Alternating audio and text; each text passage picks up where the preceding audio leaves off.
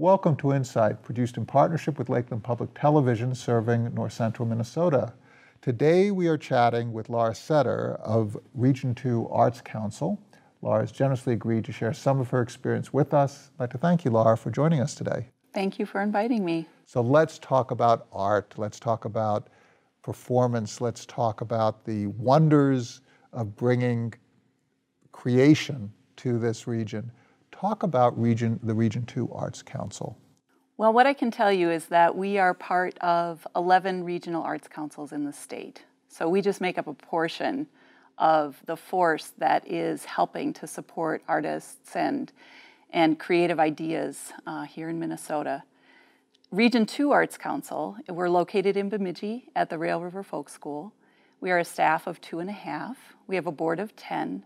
But we also have an Anishinaabe Arts Initiative Advisory Council that helps us make decisions. Bemidji is comprised of, or not Bemidji, but Beltrami County is comprised of 20% at least of Native American people. And so we find that it's really important for our Arts Council to encompass the voices and the creative ideas and the initiatives that come from our whole county. And particularly when art emerges from different peoples and different traditions, you have a number of different native traditions here in this region, and quite diverse. You also have a number of different European traditions. You have new entrants into the region. Talk about how art attaches to people. That's a great question, because particularly with the Native artists that we serve and who we work with, there's contemporary and traditional art. Right. And I think that that's really important. And that is also something that we support and we showcase, and we try to bring from traditional spaces into non-traditional spaces, like our coffee shops, like our office space, and into other arts festivals that aren't particularly or only Indigenous arts festivals. So we find that it's our work to highlight and to bring art out of places where it might be hidden or not seen, or only seen by a certain number of people. How is the arts fostered here in Minnesota? What are the funding streams? What kind of public support, what kind of private support do you experience in this region? Well, I want to for sure talk about the Legacy Amendment from 2008, when the arts and culture sector got together with the conservationists and naturalists and put together a legislature that was then voted on by the people of Minnesota to take a 3/8 of a cent increase on our sales tax, and that would be divided so that we could preserve our natural spaces, our waterways, as well as our arts and cultural heritage. And how that impacted the Region 2 Arts Council was that the amount of money that we had was primarily from the McKnight Foundation and also from the state's general fund. But given the influx of funding dollars from the Legacy Amendment, that tripled the amount of money that we had to share. So for example, in fiscal year 2018, we have nearly $500,000 to use to support the arts in our 5-county region. Right now, I've only talked about Beltrami County, but we are also working with artists and organizations who want to bring art into the communities of Hubbard and Clearwater, Lake of the Woods, and Mahnomen counties as well. So we've got a 5-county reach. We have a total of about $440,000 to work with, and the legacy appropriation really made that amount possible.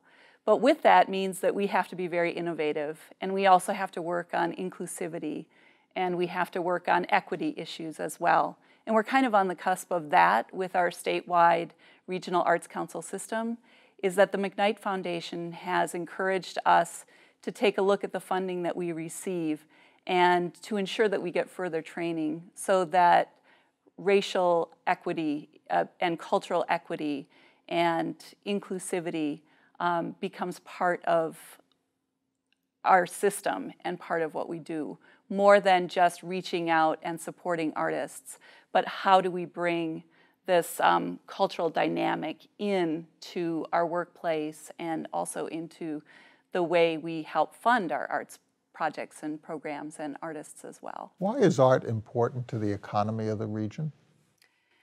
It's important because, for one, people love innovation, and artists are innovators. And innovation helps infuse the economy with ideas, with change. Change is important. It also brings people in.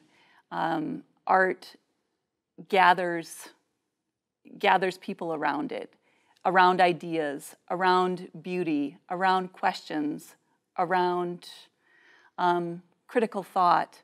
And it creates a conversation that's different even than the one we're having here. It creates a conversation where it can be inspired not by what someone says, but by what someone sees or what someone hears. And I think that's a beautiful thing. And that does make a difference. And I can also talk about the economic impact of the arts in our region. It's really exciting. It's exciting what full-time artists actually put in economically in terms of their own resources in order to generate their own art. It's exciting what part-time artists do as well, what audiences pay to see performances, and also what organizations put out to have these events happening. They say the Creative Minnesota Report, also a gem in the state of Minnesota is that we have a group that puts out a Creative Minnesota Report. And the most recent Creative Minnesota Report says that there's an $11 million impact by just the money that goes into our economy based on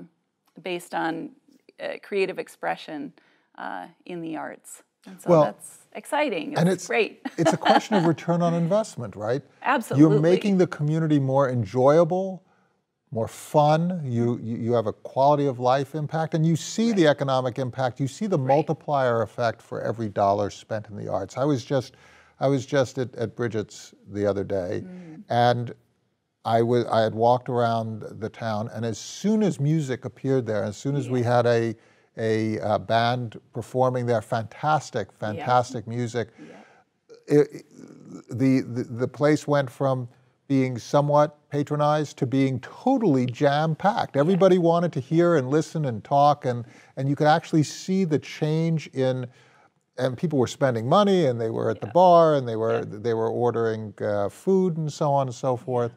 But you could also see the change in energy. The conversation level became much more animated as people were interacting. It was just a very, very wonderful, enjoyable experience. Absent art,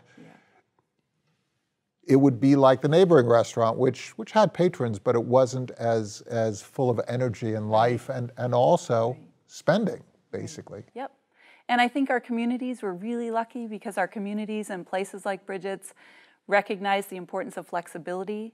That particular music event was supposed to happen at the waterfront and the weather wasn't great. And so it just, boom, went into Bridget's, was there, was able to be created, and it happened. It was spontaneous, and art brings about and I think encourages spontaneity of thought and just a change up in the energy. It's wonderful and welcoming. And that's what we want in our community. And there's a tradition here in the community. I walked by the Paul Bunyan and Babe concrete statue, and those are art pieces. They're attractions. They were created in, I think it was 1937, and they have a great place in the history of this area. When you look back at how art creates a sense of place and accomplishment and gathering. These kinds of effects have really been around for a long time. And I look at also the architecture of the area and the various facilities that are quite beautiful, and all of this attaches to the work that you do in Region 2. Absolutely, absolutely. We want it to, and there are initiatives that are cropping up completely on their own without Region 2, but we're part of the puzzle, and that's what's exciting. I don't know if you walked a little bit down down the pathway towards the Chief Bemidji statue, or the Shane-Wishkung statue is what he's called. But that was a public art project that was a true convergence of cultures and really thoughtfully well done with family members of Chief Bemidji and descendants, along with community members who had the awareness, the resources, and the desire to make a change, and also to change the presence of Chief Bemidji in our community. So it's really, it is exciting. We are so happy to be able to help where we can and support artists and arts initiatives, but also we're very happy to stand by and just be in awe of the things that people are doing and what they're creating, and just the manpower, the woman power that goes into taking a creative idea and turning it into something as beautiful as the Chief Bemidji statue, for example, or something as wonderful as a production at that the Bemidji Community Theater does, or the children's theater aspect of that, or just the ways people come together and the energy and care that they put into it. So, and having that balance of listening and sometimes standing up for a project, sometimes offering a helping hand for a project, but also sometimes standing aside when your help isn't necessary and just cheering on from the sidelines. Each of those different contributions are very meaningful for different projects and for different artists. Right. It has been so wonderful to hear about the work of Region 2. Larcetta, thank you so much for explaining the work of the Region 2 Arts Council, and thank you so much for your insights.